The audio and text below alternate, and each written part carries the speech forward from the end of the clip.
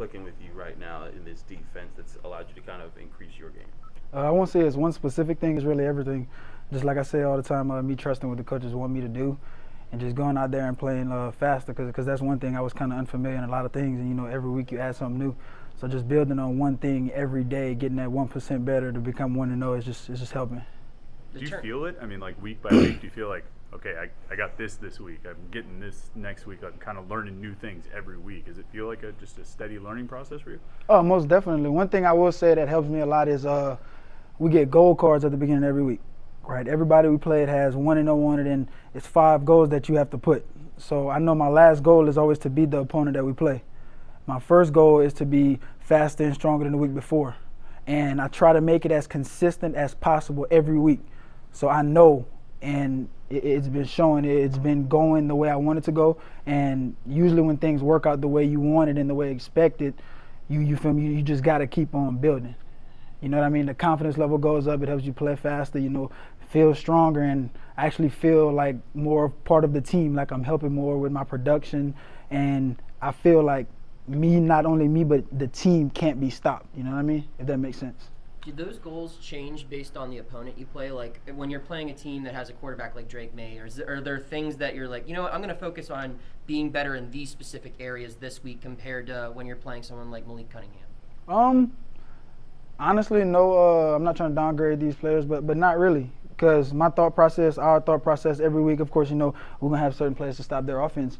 But at the same time, we're going out there and we're working harder. Like the harder you work, of course you're going to adjust a few things, but at the same time, we know that we got to work, and everybody's human. Mm-hmm. Of course, we got to treat them a little different. Like I said, we're going to add a few nicks in there. But if we run fast, we play hard, we hit hard, like we can really beat anybody. But your personal preparation, does that differ week to week depending on opponent or no? Not at all. No. I work hard all the time. That's how I got to be. North Carolina's putting up some big numbers. What was it like for your guys to sit down and study on video what they've been doing so far? Like I said, it's not really different. I don't want to say we look at each opponent the same, but we look at the same because we athletic just like them. We work hard just like them. So it's like we go out, we're gonna hit him hard just like we hit Malik, and if he don't get up, then by all means, that's not our problem. But we're gonna do what we do as a defense.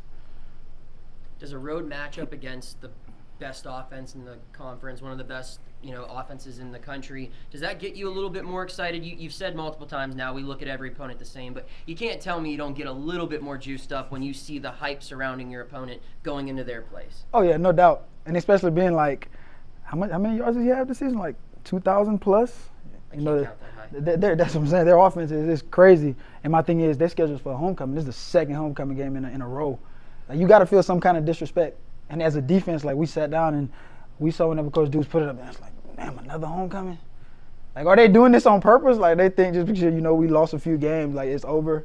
Nah, we're going to go out there, we're going to do what we do, like, work hard, play hard, and the outcome, it has to happen. You know what I mean? We're not working hard for no reason. And I have faith that, like, it will happen. You guys are 4-3.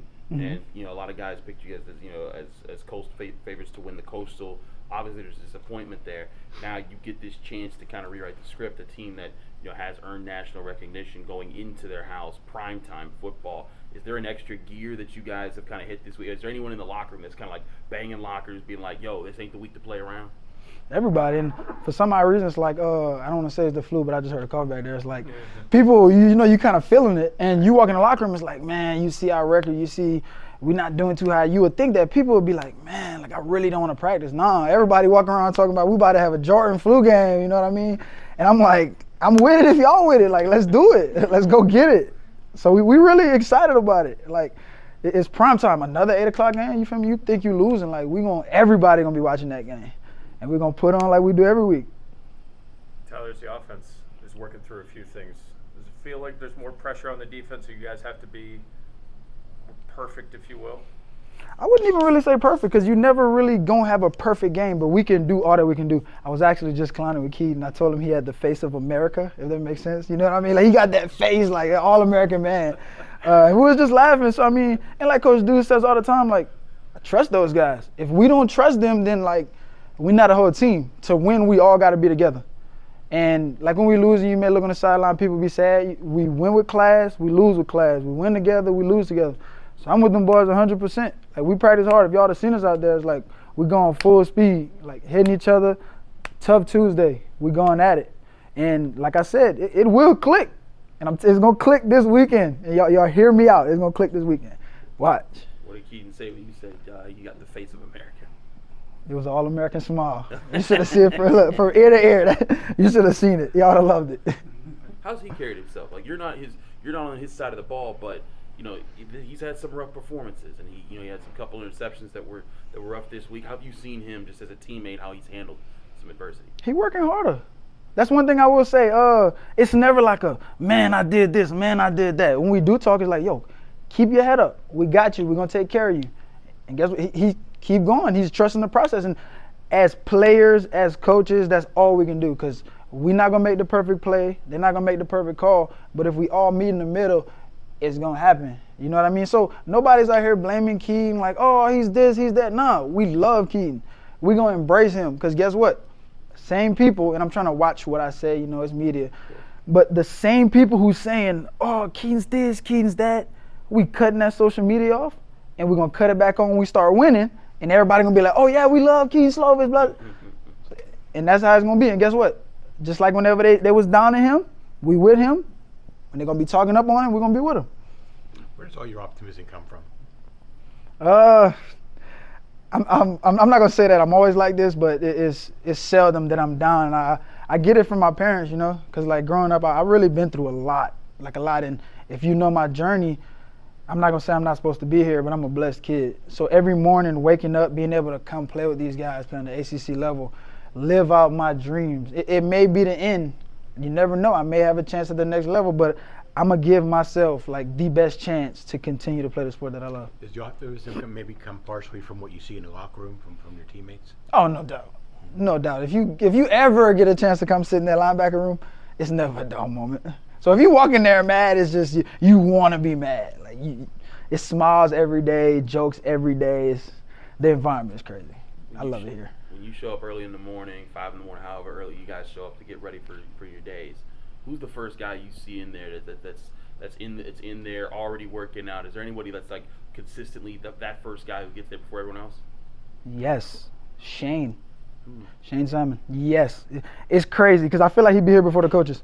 I think before the trainers maybe. Yeah, so I don't ask him for rides ever. But like I said, it's like it shows the way he plays. You know, he does his job. Players that come to me make him. Like a great coach once told me, be where you're supposed to be, doing what you're supposed to be doing. You feel me? Good things will happen to you, and that's what he does.